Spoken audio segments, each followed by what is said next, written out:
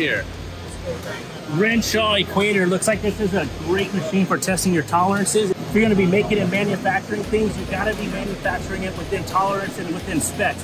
So if someone sends you a part and they're requesting it to be with the 0.005 micron or whatever, you need a machine like this that once you got that part finished, you put it on here, and this is going to go through and probe every single surface on it and give you the exact tolerances that you just finished machining.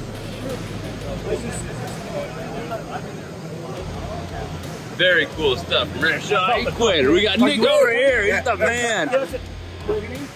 Nick, Patrick, can you give us a rundown of what this machine would be used for and what it's doing right now? Yeah, so what it's used for is to verify components, whether they're 3D printed or manufactured. So what it is right now, we're comparing the measurements that we're taking off this machine relative to the nominal catalog. So this is a small shop floor CMM. It's nothing that you need air for. You can take and set it on top of a toolbox. It doesn't have to be in a climate controlled environment. Verisur takes and air maps this machine, so the entire volume of that machine right now is clocked to about 20 microns volumetric accuracy, and repeatability of those measurements are within 2 microns. 2 microns, wow. And how do you attach it to the bed? Is that like hot glue right there? Yes. Is it simply implemented? Simply do have hot glue play. There's fixturing that we can put on there as well. At the show, I don't like to use fixturing, so we can over here and bump it around. I'll never. Nice.